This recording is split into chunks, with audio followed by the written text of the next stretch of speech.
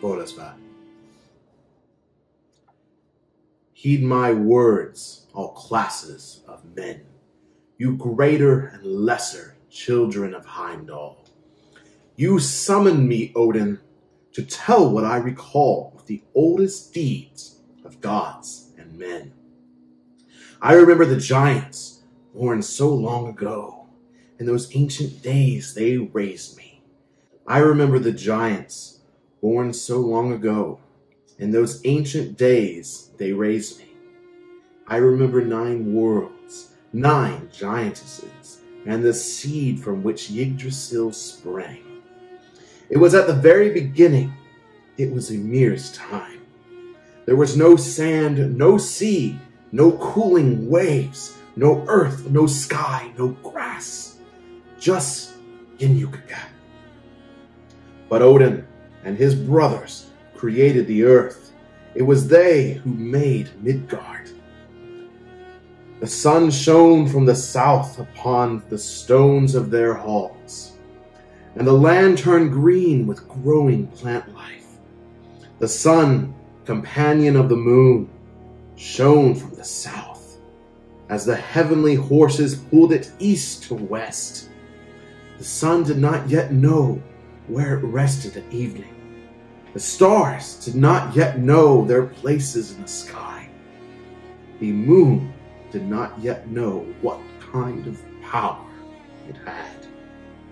And then all the gods went to their thrones, those holy, holy gods, and came to a decision. They named the night and the hours, the morning, the midday, the afternoon, and evening, so they could tell the time. The gods had their meeting at Ithavoll.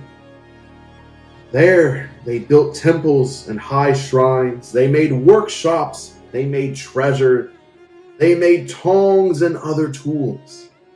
They played in the grass. They were cheerful. They had no lack of gold till 3 giantesses came. Then all the gods went to their thrones, those holy, holy gods, and came to a decision. They would make the Lord of the Dwarves out of Ymir's blood and his rotting limbs. Then they made Matsugunir. He was the lord of all the dwarves. And the next day they made Durin. They made many man-like creatures, dwarves of the earth, and Durin named them Ni and Nithi, Northi and Suthri, Ostri and Vestri, Othjof Davrian, Biror Barvor, Bomber Nori, on and on. I am Miothvenithir, Veigen Gondorf, Windorf Thrain, Threk, Thorin, Thor, Vit, and Lit, Nar and Nirth, Regan and Rasvith. Now I have named the dwarves correctly. Fili, Kili, Fondenali, Heptivili, Hanirstyr, Fra Hornbror, Fregen Loni, Arvanjari, Oakenshield. Now the names of Dvalin's family, the dwarves descended from Lofar, as men tell. The ones who left their stone halls at home on Jorvor. These were Draupnir and Dalgrasvir, Hagraspori, Helvigen Glo, Skirfir Vefir, Skafithai, Alfenigni, Oakenshield, Fjalar, and Frosty, Fith and Gnar. These names of the dwarves, the descendants of Lofar, will be famous as long as the world exists. 3 gods, powerful and passionate, left Asgard for Midgard. They found Ask and Embla, weak, fateless in the land. They had no breath, no soul, no hair, no voice. They looked inhuman. Odin gave them breath. Honir gave them souls. Loth gave them hair and human faces. I know an ash tree named Yggdrasil, a high tree speckled with white clay. Dewdrops fall from it upon the valleys. It stands forever green above earth's well. 3 wise women live there by that well. Under that tree, earth is named one. Another is Vathandi, and the third is named Skuld. They carve men's fates. They determine destiny's laws. They choose the lifespan of every human child and how each life will end. I remember the first murder ever in the world when Golvig was pierced by spears and burned in Odin's hall. They burned her 3 times. She was reborn 3 times, often killed, not a few times. Still, she would live again.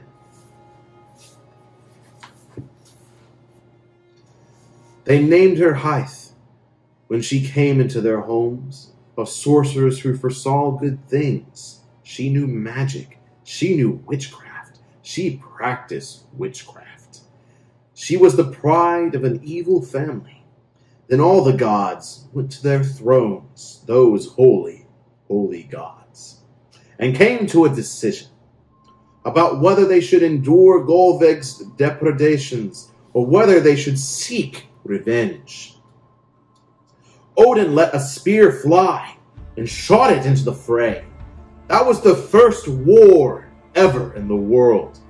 The outer wall of Asgard was broken. The Vanir knew war magic. They trampled the valleys. And then all the gods went to their thrones, those holy, holy gods, and came to a decision. All the air would be poisoned with their deceit, or Odin's wife would have to be married to a giant. Thor alone was in the mood to fight. He does not take it lightly when he hears of such things. Broken promises, broken oaths and vows, such false speech as even the gods have uttered.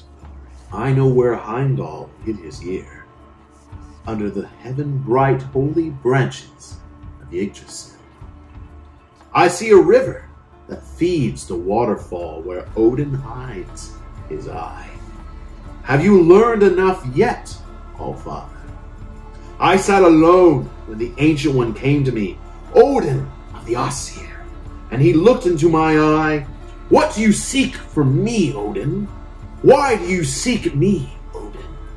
Odin, I know where you hid your eye, in the famous waters of the well of Mimir. But Mimir can drink every morning from those waters, where your own eye drowns. Have you learned enough yet, All-Father? Odin opened my eyes to rings and necklaces. In exchange he got wisdom and prophecy. I saw more and more looking out over the worlds. I saw Valkyries come from far away, ready to ride to the homes of the gods. Skuld held a shield, and Skolgul another.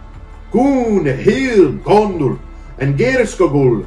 Now the Valkyries are counted, ready to ride to earth, the Valkyries. I saw Balder, the bloody victim, Odin's son, resigned to his fate. There stood the mistletoe, growing slender and fair high above the plain. That tree, which seemed harmless, caused a terrible sorrow when Hoth took a shot. Balder's brother was born soon thereafter. He was Odin's son. He took vengeance while still just 1 night old. He had never washed his hands nor combed his hair when he put Balder's killer on the funeral pyre.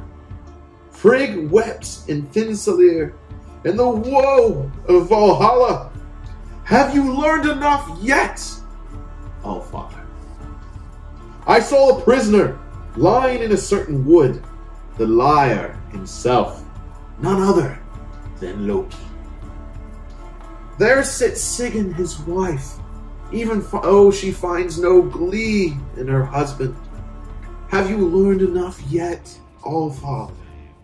A river falls from the east, full of daggers and swords through valleys of poison.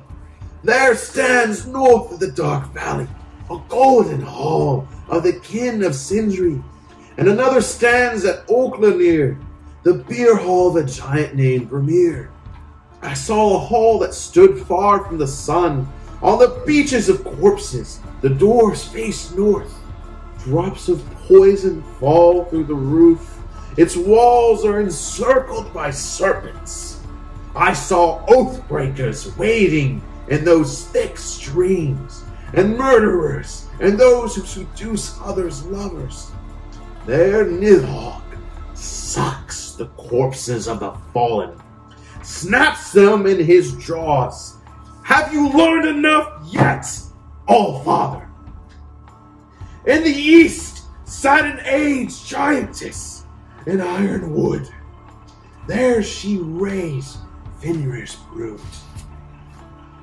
Among them, and a certain one who bites the moon in a troll shape. Dead men feed their lives to the wolf, and the home of the gods turns red with gore. The sun shines black through the summers. The weather is never cheerful. Have you learned enough yet? Oh, Father. A giant, a herder by trade, sits there on a burial mound, striking a harp. He is the cheerful Egther. A bright red rooster named Fjalar sings near him in Birdwood. Near the Aesir sings the rooster named Goldencomb. He walks with men who fight for Odin, Lord of Battle. But another sings below the earth, a soot-red rooster in the halls of hell. Fenrir howls terribly before the doors to hell. The wolf will break its bonds and run. I know much wisdom. I see deep in the future, all the way to Ragnarok, a dark day of gods. Brothers will fight one another and kill one another. Cousins will break peace with one another. The world will be a hard place to live in. It will be an age of adultery, an age of the axe, an age of the sword, an age of storms, and an age of wolves. Shields will be cloven before the world sinks into the sea. There will be no man left who is true to another. The giants are at play, and the gods' fate is kindled at the blast of Gjallarhorn. Heimdall blows that horn hard, holds it high aloft. Odin speaks with Mimir's head. The old tree sighs when the giant shakes it. Yggdrasil stands, but it trembles. Fenrir howls terribly before the doors to hell. The wolf will break its bonds and run. I know much wisdom. I see deep in the future, all the way to Ragnarok, a dark day for the gods. Hiram advances from the east with a shield before him, and the Midgard serpent is in its monstrous rage. The serpent beats the waves, and the eagle screams eagerly, splitting corpses with its pale beak. Naglfar, the giant ship, is released. That ship sails from the east, bearing giants over the sea, and Loki is its captain. The giants are coming together with Fenrir, and Loki too is with them on that voyage. What news from the gods? What news from the elves? All of Jotunheim is roaring. The Aesir are in council, and the dwarves, creatures of the mountain, hide and tremble by their doors of stone. Have you learned enough yet, All-Father? Certain comes from the south, with a bright light in his hand. Yes, the sun shines upon the sword in his grasp. The mountains collapse. The trolls fall. Men walk the roads to hell, and the skies divide above. Then comes the second sorrow of Frigg, when Odin goes to fight the wolf. And Frey goes to fight the giant Surt.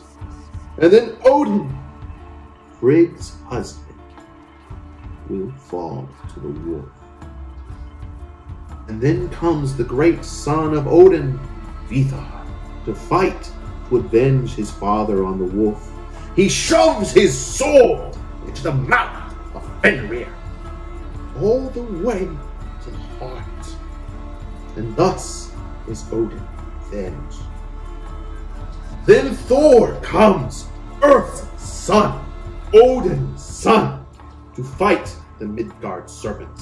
The protector of Midgard will kill that serpent in his rage.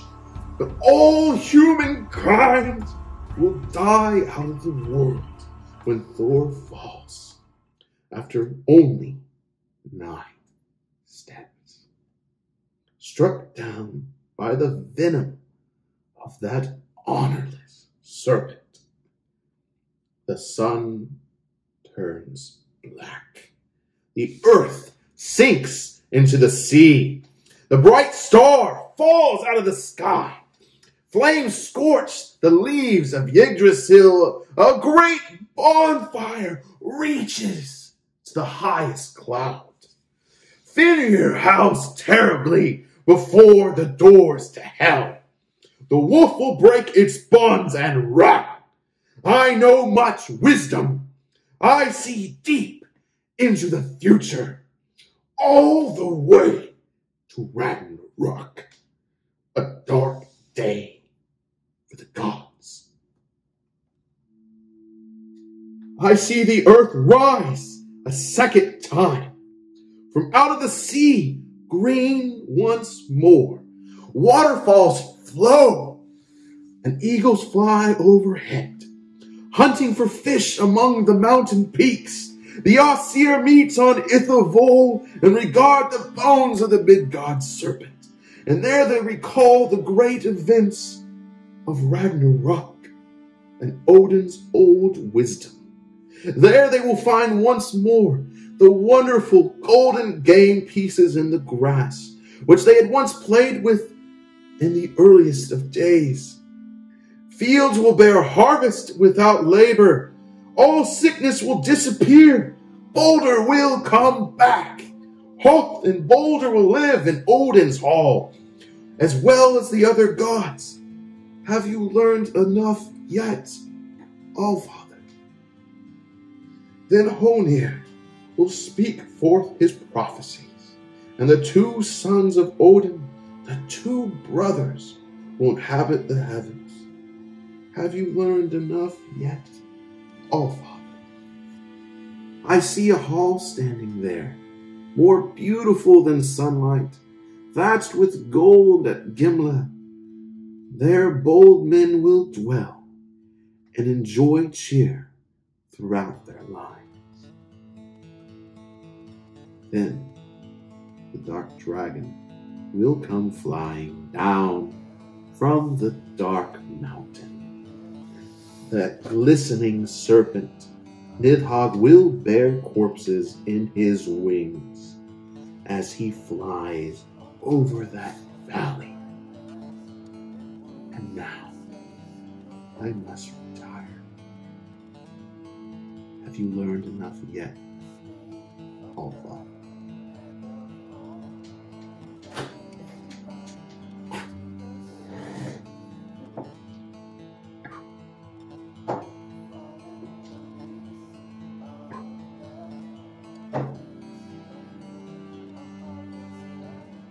Have you learned enough yet, Allfather?